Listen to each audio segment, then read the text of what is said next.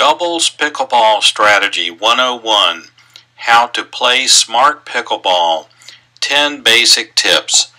In this video we will show you how to play smart or high percentage pickleball. The biggest thing holding back most intermediate players is not their ball striking skill. Instead, it's failing to understand smart play. Before we get started with the specifics, let's talk about a main strategy objective of pickleball, which is getting your team to the net as quickly as possible. In this way, doubles pickleball is like doubles tennis. The team at the net has a huge advantage over players who are back in the court. So, most of the key strategy tips we will list are aimed at securing the overall strategy of getting your team to the net while keeping the other team away from it. Starting out, I'll go over the smart strategy shot by shot, starting with the serve. For this lesson, we will assume that all four players have equal skill.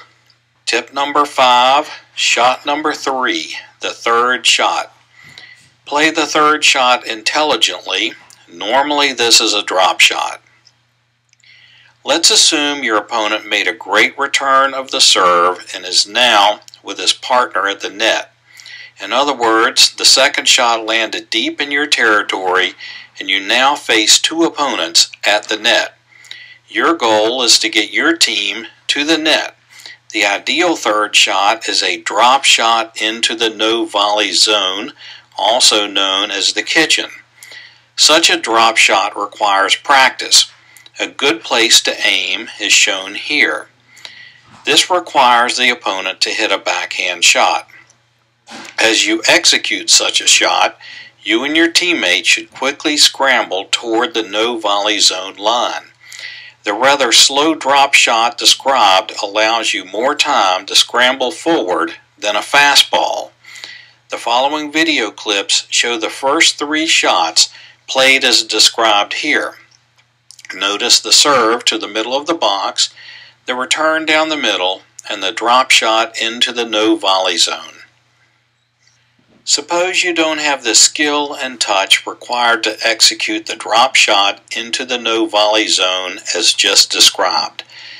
The next best strategy then is to return the ball down the center as softly and as low to the net as possible.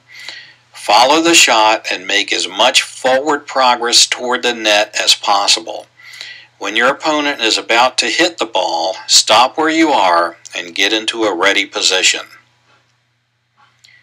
Now let's suppose that one or both of your opponents fails to get to the no volley zone line following their return of serve.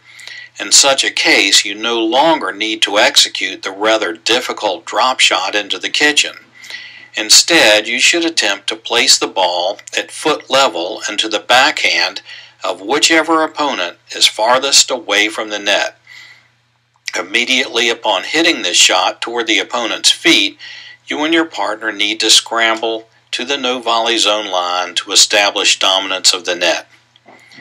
If you are receiving the third shot and it fails to drop into the no volley zone, but instead comes in deep or hard such that you can hit it as a volley shot, hit the volley shot deep to the left foot of whichever player is farther back.